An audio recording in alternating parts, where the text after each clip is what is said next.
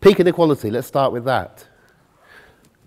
One reason I've written a book called Peak Inequality is that I can't bear the idea of writing any more books about inequality. I've probably written too many, and I suspect that in the UK and the USA we are slightly far too productive as academics. If you were to look at the rest of the world and what people do, we tend to congratulate ourselves as aren't we very good, but we probably don't produce stuff as slowly as we should and as carefully as we should. But this is one of the many, many things that we can possibly blame on inequality. It makes us behave in strange ways, including in our universities. And I'm going to keep on about this issue because I think it does matter. I think our research, our way of thinking, has been altered by the levels of economic inequality. How many of you are not based in the UK or USA, or not from the UK or USA? Okay, so we've got a smattering. You're almost certainly from countries that I would describe as saner. So if you want to think of questions for me at the end, if you can put up your hand and say, no, my country is awful, I'd be very interested in that. The last peak of income inequality in the UK was 1913. In 1913, the take of the top 1% reached a maxima. This was just around where the Titanic sank. It was when the most common job for women in the country was to work in service. It was a time of aristocracy. It's when the empire was at the last of its height. And inequality peaked then. It fell every year after 1913, partly because inequality is very expensive. You really have to have a lot of money, preferably an empire, to be able to get that unequal. But also we had a war. And the only people who could pay for the war, a war that was only supposed to take a few months, were the rich. And so taxes were increased on the rich to pay for that. And once you begin to reduce inequality, it becomes addictive, because you discover that everything doesn't end if you start to tax the rich more. There were rent strikes during the First World War. That improved living conditions for people. Trade unions got active, and so on and so on. But the 1920s were not a wonderful decade. A general strike and a financial crash. The 1930s were hardly great. There was a young PhD researcher called Hugh Dalton, who later became Chancellor of the Exchequer. And Hugh was one of the people measuring inequality at the time, but it wasn't an issue because it wasn't known. But the bad news is that the years after a peak in inequality tend not to be great years. But at least we may be hitting a peak, and I might end with some of the indications as to why that might be, and the rest of the talk is about how bad things are when you're at a peak. I'm not going to bombard you with graphs. I've got fewer than I normally have because I worked out I was at the end of the conference. This graph is one of only two that are in this book. This book called A Better Politics is available for free. You can just Google it and get the PDF. And I think the graph is particularly telling. If you're trying to understand why does the UK have one of the lowest funded health services in Europe per head, why are our state schools lowly funded with the funding actually being cut, why do we have a system of housing and housing subsidies that doesn't seem to work, so we have high and rising homelessness, 130,000 children in B&Bs last Christmas. At the bottom, it is simply because we are deciding to spend very little of our GDP on public services. The debate we have in the UK between the two main parties, the Conservatives and Labour, is between moving that number at around about 36% in the future from 36 to 38. That's the game we play, that's the discussions we have. If you're a Conservative, 38 is ridiculous overspending. How can you possibly do that? Everything will end if you have a state of that size. And the interesting question for social scientists is how do you get to a situation where you can fool yourself and the vast majority of the public to believe that spending 38% of all the money a country makes on public services is the beginning of the end. I'll take you through the graph. The data comes from the IMF. Way back in 2002, 2003, there's this large variation between these countries in terms of state spending. It's not that new a thing. I might have a dot. I've got a dot. See that little rise there? Do you remember Labour not fixing the roof when the sun shines and overspending? That was that overspending. It was actually quite naughty because you can account for almost all of that rise by the cost of having a war in Iraq that turned out not to be quite as good an idea as we thought it did. But that's the variation. This jump here is the bailing out of banks. The bailing out of banks did cost quite a lot of money, and almost everybody had to do it. Ireland, which is an incredible natural experiment now, Ireland followed the advice of George Osborne to underwrite every single bank account rather than underwrite up to whatever, 100,000 euros, and hence got that. And the latest IMF estimates for Ireland actually put it down here. I don't believe it. I think the Irish are reporting numbers to the IMF which aren't true, but it helps dealing with the Troika and so on. In the aftermath of the economic crash, a country like Finland increased the proportion of money it spent on public services because GDP fell in these countries. So you have to imagine that as a possibility. Imagine having the largest financial crash that the world has known, probably larger than 1929, and your response to that being, we'll tax more to make sure that the schools are still good. We live in the opposite kind of world to that. Finland is intensely annoying. I'm currently involved in a research project titled What's Wrong with Finland? To try to find, because it can't be all great, but Finland is the only country in Europe with falling homelessness. Finland has a policy that you house people first and then worry about their addiction and whatever later. And it's the poster country for homeless housing policy. You almost certainly know that it consistently scores the highest international educational tests and so on. It has a manufacturing sector that is 25% of the Finnish economy after Nokia failed, 25%. The UK is 10% until Empire 2.0 when we become wonderful again. But it's not just Finland. France, Germany, Greece, you can see all the countries up there. I don't have to go through the list. Switzerland, which I think isn't there, spends twice as much per head on health than we do in the UK. But they all spend more on health than we do in the UK. I've left Japan in, because if you want to know what pre-distribution can get you, that's Japan. Japan is the most equal of all these countries before tax and benefits. Japan was the most unequal in the 1930s.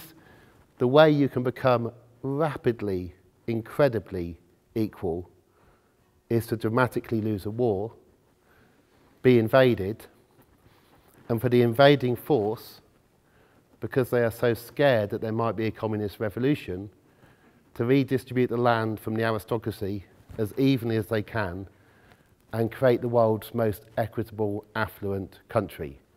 And that's thanks to the Americans. The Americans has given us a natural experiment of Japan. And here's the UK and the USA.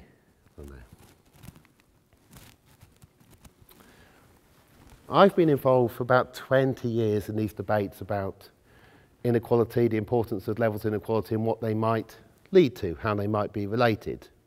And as this is a methods conference, we might as well talk about methods. The thing you constantly get, particularly from American social scientists, but also a bit in the UK, is correlation is not causation. And of course it isn't. But it isn't coincidence either. When your little dots keep on lining up in a row, something's going on. For those of you interested in statistics, my estimate is we'd need about 20 planets. If we had 20 planets, all quite similar, our sample size of countries will be big enough to be able to get the kind of numbers we need, but we don't have 20 planets, we've only got one. We'd also need several periods of countries diverging in terms of inequality to be able to test, but we don't. We only have the last 30 years of recent history. That doesn't mean you turn away and says, oh, well, you can't prove it. it means you're still interested. The early evidence about inequality was at least as strong as the early evidence about lung cancer and smoking. Doctors, and it was clever, the sample was doctors. Doctors who smoke are much more likely to get lung cancer than doctors who don't smoke. You worry later about the mechanisms. How quite does tobacco and the other carcinogens result in the lung cancer? But when you begin to see a finding as strong as that, you tend to act on it.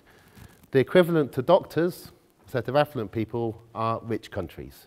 And so it's rich countries which are being compared for inequality. The best work, the most dedicated work, the most careful work, in fact, two people showing how to do this well and slowly are Richard Wilkinson and Kate Pickett. Their first book was 2009-10. I think this is the second edition, The Spirit Level, Why Equality is Better for Everyone.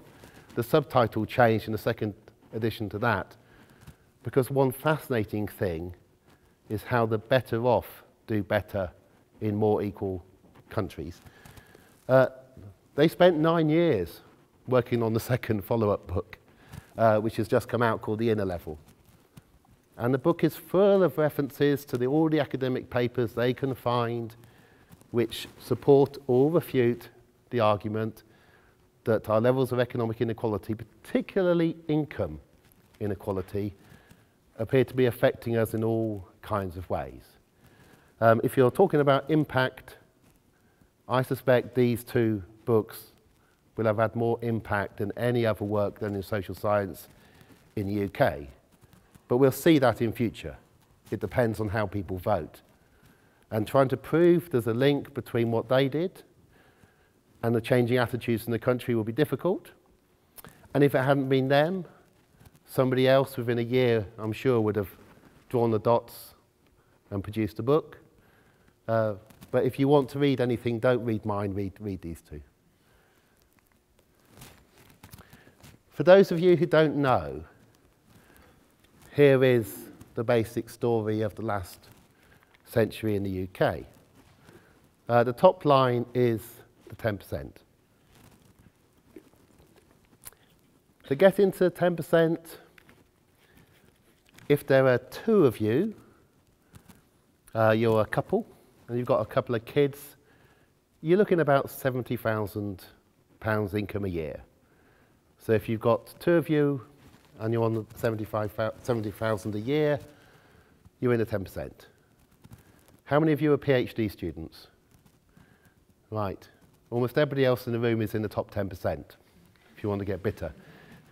I thought, I won't do it, I thought if I wanted to give you an idea about why inequality matters, I won't do this, don't worry, because it's crucially painful. I would get you all to write on a piece of paper your household income in the last year.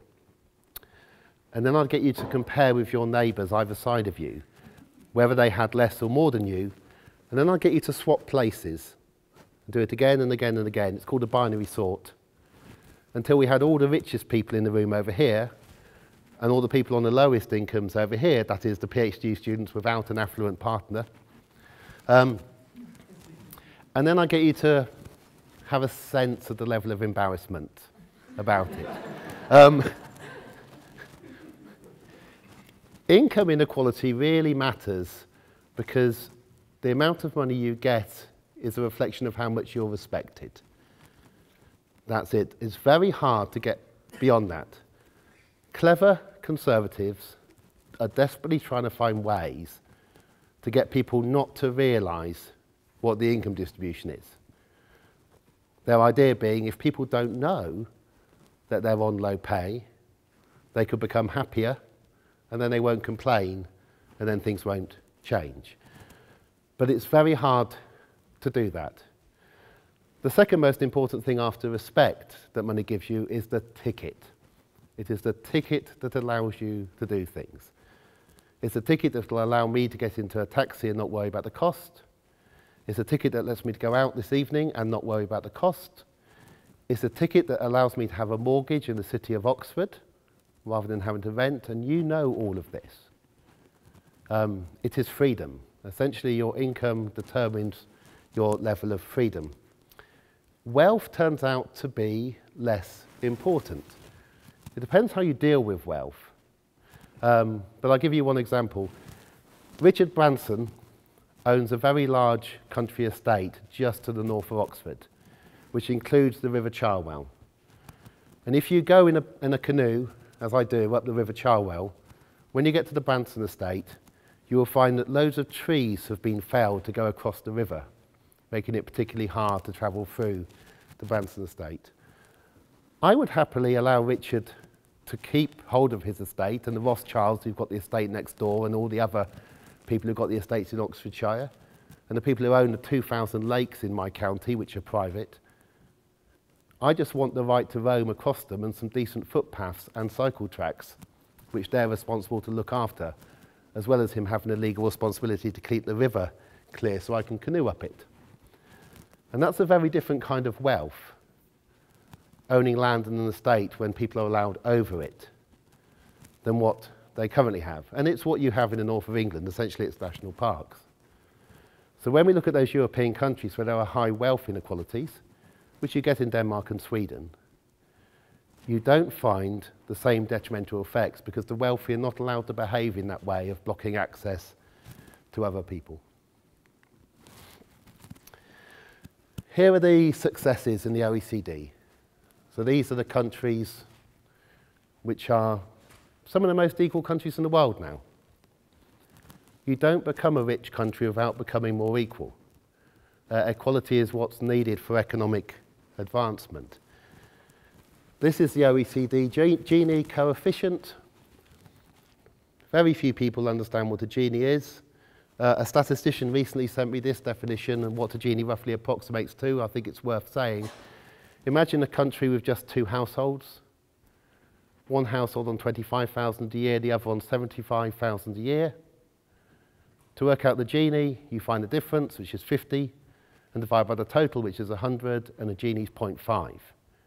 If you want to get an idea of what a Gini of 0.5 means, it's 25 and 75. And of course, you can imagine what it would be like to be in that country of two households. The life of the household on 75 would be very different to the life of the household on 25, although given how few of you there are, you'd probably have to try and get on with each other. But in the UK and the USA and other equal countries, we don't get on with each other. In the UK, the majority of people in the top 10% spend a lot of money paying for their children to go to schools, which mean they don't have to mix. It is quite stunning. This doesn't happen in the rest of the mainland. And we come up with all kinds of excuses about how this is good for their education and so on, and they're lucky to have it, and I wish every state school could be as good as this. But honestly, one of the sad things about living in a high inequality country is people begin to talk rubbish, which is embarrassing when you look into it, to try to explain and rationalise their lives. Right.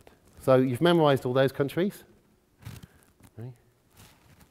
It's often said that high and rising inequality is a result of globalisation and winning the global race, and there really isn't any option to it.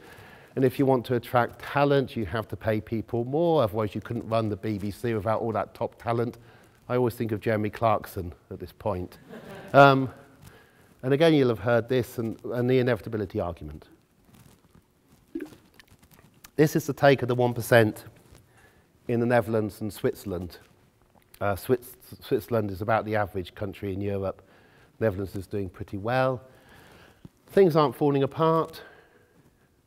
You can take less and less if you're in the elite and your country doesn't get worse, and your life in the elite doesn't get worse.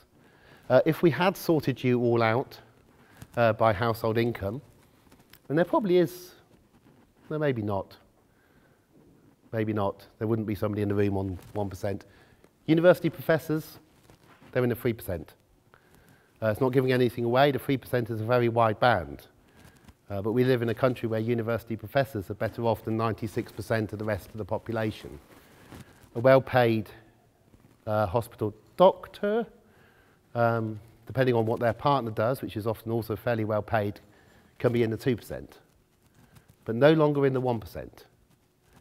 There were 200 doctors in the 1% a few years ago, but they owned pharmacies and made money from that. As you can tell, I'm obsessed by the inequality.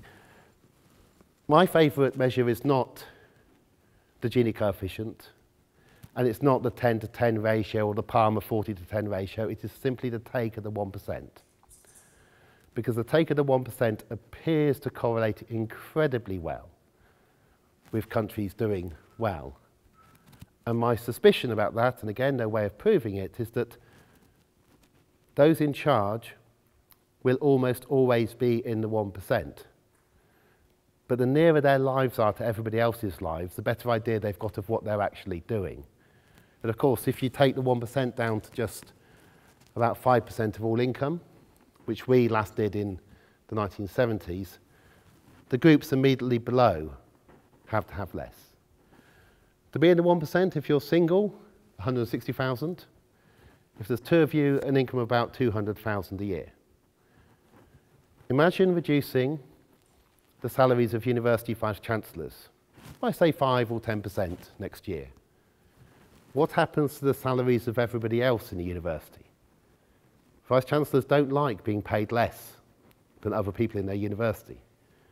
And you can begin to see how it forms a cap and controls what goes on. In the last year, I think, the Vice-Chancellor of my university and the Vice-Chancellor of Imperial only took 1% pay rises.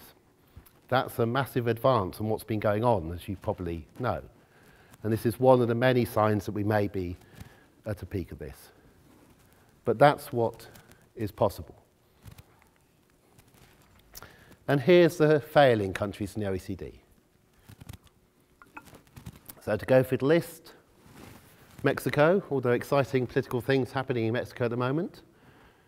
Chile, although similarly in Chile, inequality is currently falling, but they have enormous fees for students. Turkey, hardly a country doing very well at the moment. The United States, it's an interesting thing who leads these. Lithuania, always annoyingly, one of the 3 Baltic states does this, and it's sample size. And it's really, really annoying for me, because I keep on having to say the UK is the most unequal large country in Europe apart from one Baltic state. But the latest is Lithuania, it was Estonia. And there are interesting historical reasons about why inequality at very high levels is accepted in the Baltic states, to do with basically being invaded by Russia. And there's Russia, there's Putin, and there's us on 0.36, just above Israel. And that's Israel including everybody in the occupied territories and the Gaza Strip. So when I look at the UK, I see a state where people are respected differently worse than in Israel. But one we've kind of got used to, one that isn't put forward in the same kind of way. One, thankfully, without many guns. There are good things about the UK. Not having guns is one of them. And there's Latvia just below. But social science in the world is dominated by people from the US and the UK, and so we don't tend to see this as much of a problem as we perhaps should. There's the historic kind of series. This is from, I think, the World Income Database. You couldn't study this kind of thing 100 years ago because all the countries of the rich world were similarly unequal. All had a tiny elite taking about 1/5 of all income, who had servants and large houses. So it wasn't possible to see what the effects of inequality in a society might be because we had no comparators. And then they all come crashing down with the First World War and the Second World War and the Russian Revolution. And Thomas Piketty says this is a one-off because he's an economist and not a historian. If you're a historian, you actually find that over time it does this. Inequalities always rise and always fall. They rise when you forget how important it is to keep them down and control them because you get used to being more equal. And they fall when they get so high that people can no longer tolerate them. And I'm very happy making extremely bold claims, but one of my bold claims is if you look at the origins of about 32 of the world's major religions, you will tend to find that world religions are begun in times and places of great inequality And part of the message of many religions in the world, Islam's a great one, part of the message is you cannot have people behaving selfishly in this way, everything goes badly wrong. Human beings have had mechanisms over millennia for controlling inequality, not just in small hunter-gatherer tribes, but actually across states and continents. This isn't a one-off. This kind of thing happens before, it's just that we don't have the detailed statistics. So what happened in the 1960s and 70s? And there's our natural experiment. Different countries went in different ways. It wasn't all accidental. There are historical reasons as to why. The crucial period for the UK was 1968 to 1974, when it was teetering. In theory then, around about 1974, the UK was the second most equitable country in Europe. Only Sweden was slightly more equal than the UK. So could we have become like Norway and had a sovereign wealth fund for oil? Could we have become as stylish as the Danes? You know, could we have had ABBA? You know, you've got to look at it all.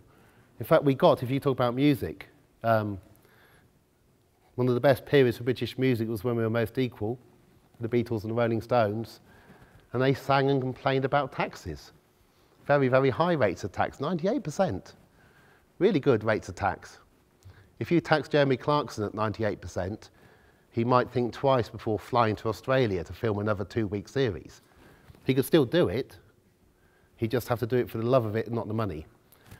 I won't go on about music. There's the fanning out, there's our natural experiment. What kind of things happened to lead this to be? This is from Atkinson and Piketty and so on, this graph.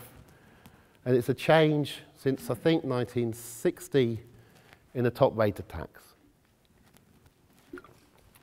And you can see in the US and the UK, the income of the top 1% has doubled or more, rising to 6% of all income, 10% of all income. You're talking about an entire national health service of funding going to people who already have more than anybody else. I mean, entirely unnecessary amounts of money. Whereas in Switzerland and Germany and Finland and the Netherlands, the take of the 1% drops, and at the same time, their tax rate for very high incomes stays high. Whereas we drop our tax rate 40 or 50% at the very top. What high income tax does is not raise a lot of money. What high income tax does, say taxing people at, I don't know, 80% over 2 million. Anything after your first 2 million, you know, your book's done really well, you've done the film with the academic book, whatever else, and you're bringing in 2 million a year. On the next £1, say we're going to take 80p in tax. Terrible, you won't write another book again. What it does is it helps greedy people be less greedy. There was a case a few years ago of 2 bankers, one in Lloyds, one in Barclays, both doing the same job, both on 4 million a year, and one got a pay rise to 6 million a year, and the other one demanded 6 million a year. Right? People are of this mindset, some people are. If you were to tax at 80, 90% the marginal income at those levels, then not only would those bankers not ask so vehemently for this money, but the board of the bank would be more reticent to waste, as far as they're concerned, the money, because they'd have to give it, most of it, to the Treasury, than give it to these young men who needed it. And so you might employ some more cashiers in your bank, rather than a few more young men trading money in London. Or think about it from the point of view of a university.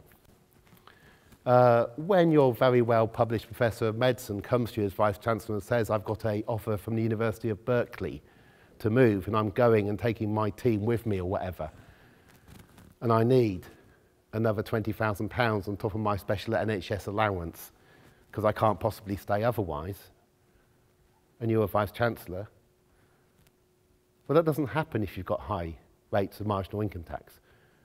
Because what happens is that the very egotistical professor of medicine goes to the vice chancellor and says, please can I have another post in my department for somebody else to help teach? Because there's no point trying to get your salary increased if you're not actually going to get it.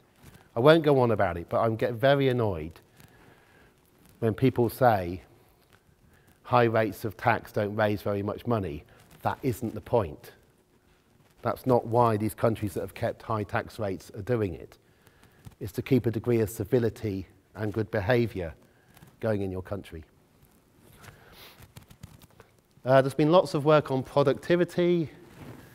There's an obsession with productivity. I think the Shadow Chancellor wants productivity to be a measure now that the Bank of England would have to monitor if Labour was to get into power. Productivity is generally lower in more unequal countries. And if you look at real productivity, because that measure is essentially GDP, a lot of it which is made by fooling people in trading rooms, not actually doing something that useful, and you get found out eventually. If you look at real productivity, it's much, much higher in more equal countries. Because if somebody is paid twice as much to clean, they actually clean 3 times better. This is the difference. People behave in different ways. Whereas, if you were to double the salary of that very productive professor of medicine, there aren't any more hours in the day. They can't write any more papers. It's not actually going to help very much. Even before you begin to ask, does the world need any more spaghetti sliced papers showing how good you are? I have hundreds of these kind of correlation graphs. I'm just going to show you a couple of my favourites. This one is ability of maths as measured by the people who do the PISA comparisons. But the lovely thing about this one is it isn't ability at maths at age 15 or 16, which shows a correlation slightly weaker than this. This is when you do the same basic math test to 24-year-olds, adults up to the age of 24. And it really, really lines up very well at 24. And the only reason I can see it lines up so well at 24 is that in the US, where they call it math, and everybody's done calculus, and you ask them what calculus is and they don't know, but they've done it. And the UK, where we give A stars at GCSE, or now it's a 9, isn't it? We teach the test. We teach children how to get an A or an A star on the day, and then most of them never need to know it again. And in fact, most of them may not know very much maths. And even worse than that, you've managed to make the majority of your population hate maths by teaching it in this. It's not really teaching, I wouldn't call it teaching. And how do you test that?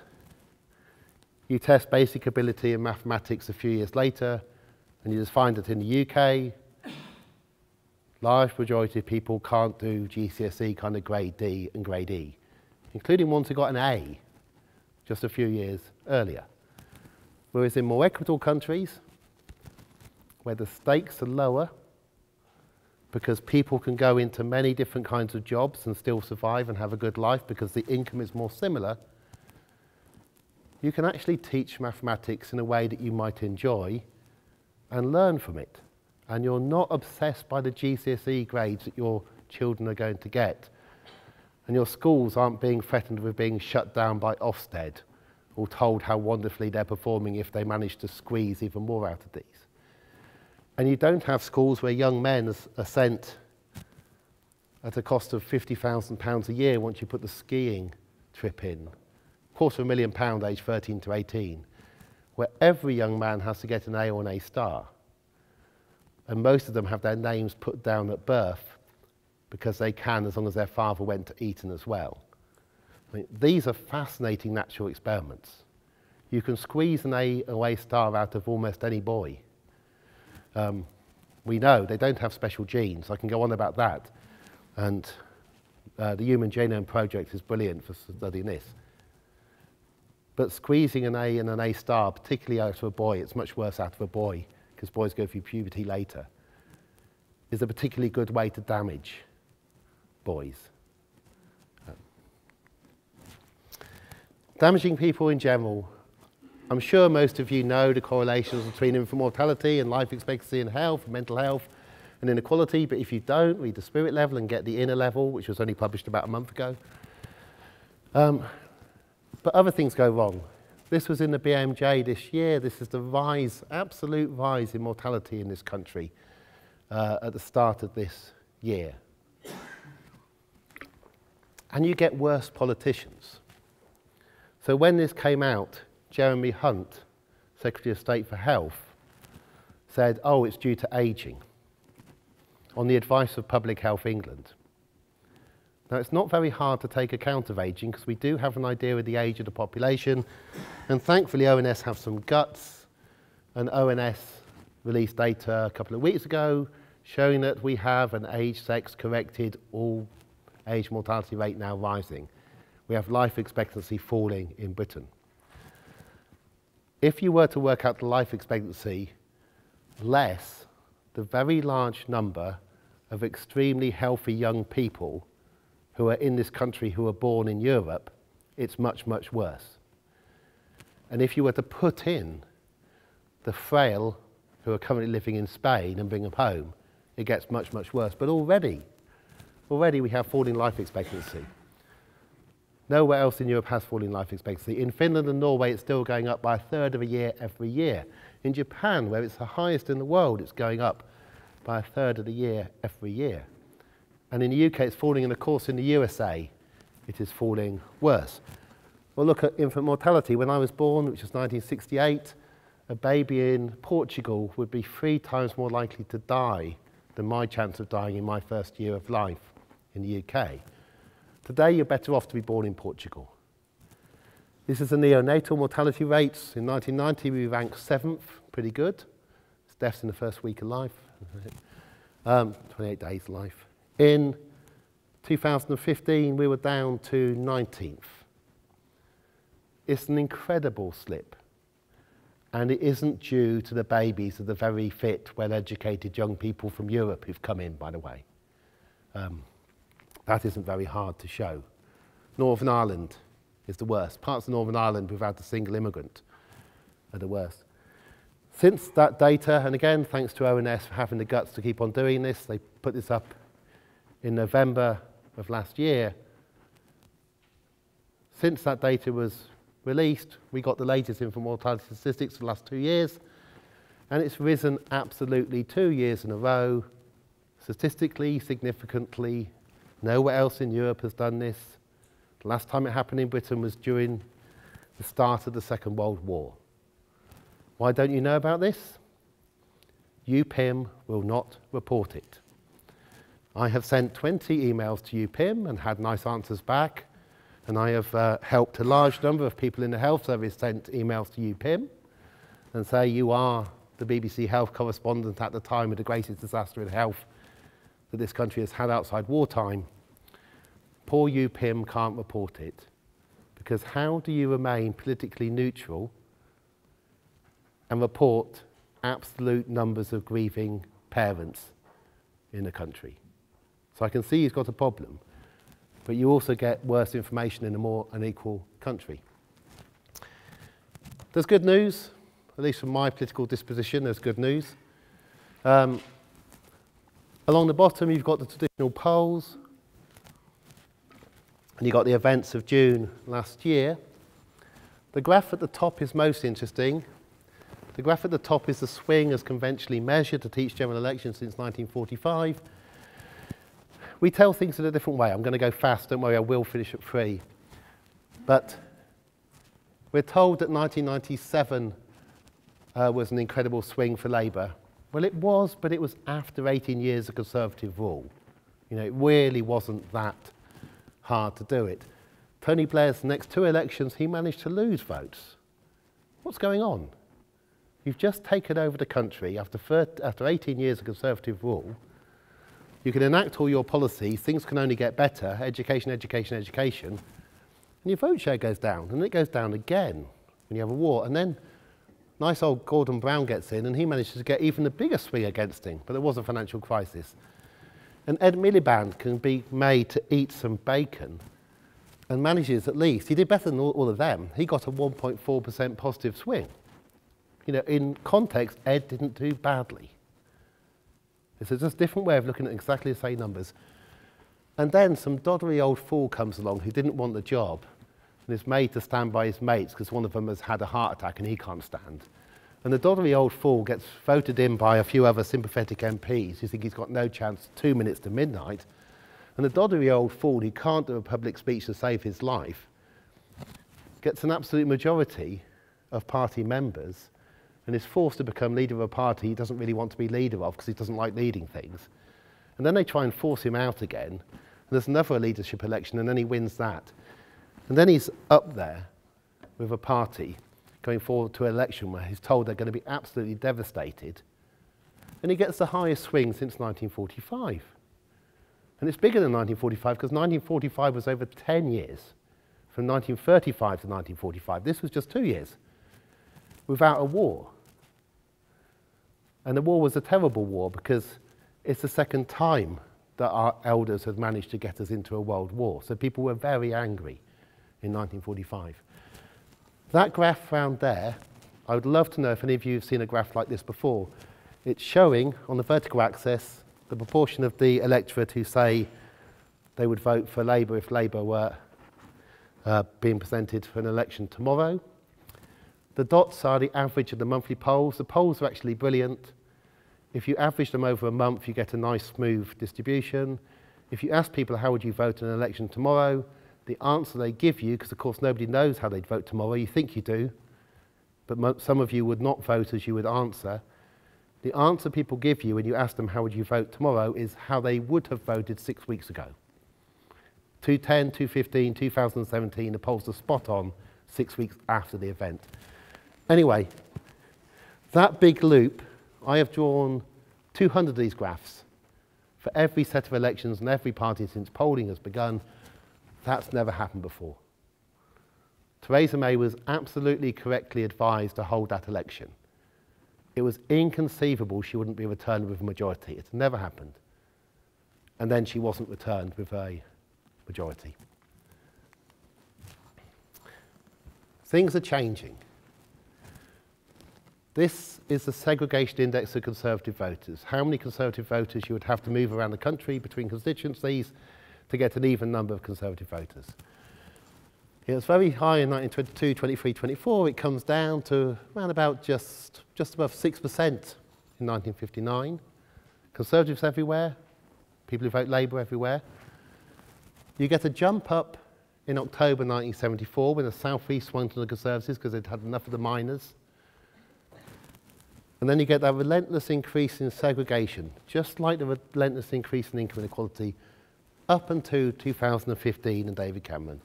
And then, and it's only one election, but just look how smooth the series is. It wasn't just that lots of people who didn't normally vote voted Labour, and other people stopped voting Liberal and voted Labour, and Labour were a bit naughty about the Progressive Alliance. That little drop meant that people in areas that don't normally vote Labour began to vote Labour. And there were many things which are very strange at the moment, which haven't occurred for some time. The map is London. I challenge you to spot Barnet. The reporting of local election results was visible. Right. Housing. The line at the top is taken from census data, every census since 1911. It's the ratio of the average number of rooms the best off 10th have to the worst off 10th in housing in England and Wales. Most unequal in 1921. Drops to 81, and then that huge rise. And that huge rise isn't ageing.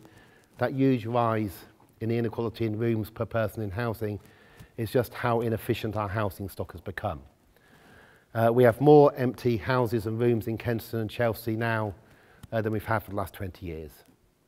There are more bedrooms in London than there are people. Everybody could have a bedroom. They don't have to sleep with anybody else, all on their own in London. But we let the market come in.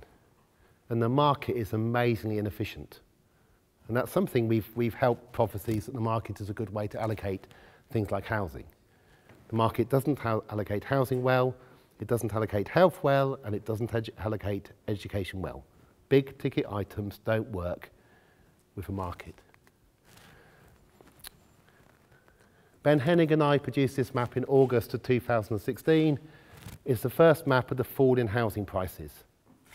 They began falling straight after the Brexit vote, They've been falling ever since. You get very little reporting of the falls in housing prices that are occurring. But this is interesting. And then if you're interested in wealth inequality, it is falling housing prices that will actually bring the country together in terms of wealth. It's the only way in which it can happen. I've only got one more slide, we're almost at the end.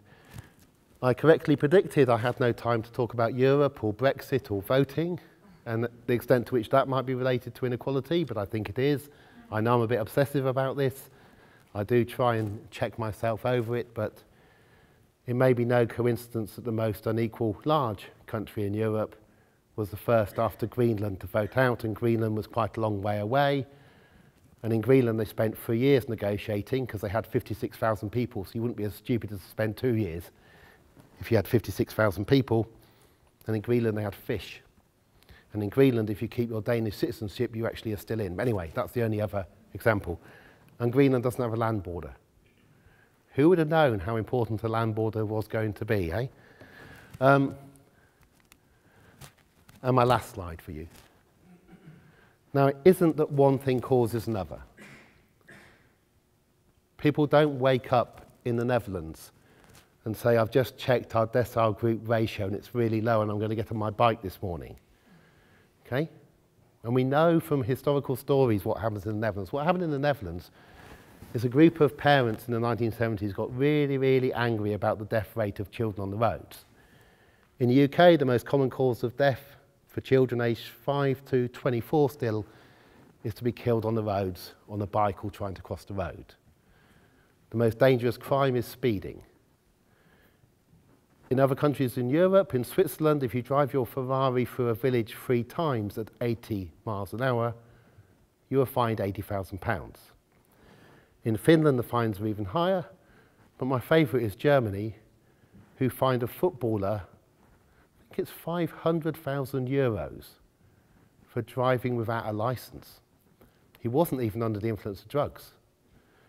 But imagine living in a country where you fine people for doing something very dangerous, an amount of money which might mean they stop doing it. That kind of incredible cleverness only comes with greater economic equality. The story of the Netherlands is a group of activist parents. These things don't happen by chance. People have to do things, they have to be bothered, they have to get out. And eventually you end up with a transport system and an urban planning system that makes sure that people can afford to live near where they will work, so you can cycle and walk to work. Japan doesn't fit on the line. The lovely thing about these graphs is then looking at the outliers and trying to explain them. The problem with Japan is that people write down, I use the train, which they do, rather than, and I use a bike to get to the train. But their car use in Japan has fallen every year for now 25 years. We don't believe in car use falling. There's a current proposal by the government to build a 6-lane motorway between Oxford and Cambridge. I mean, I find this highly amusing. Digging supposedly starts in 2022.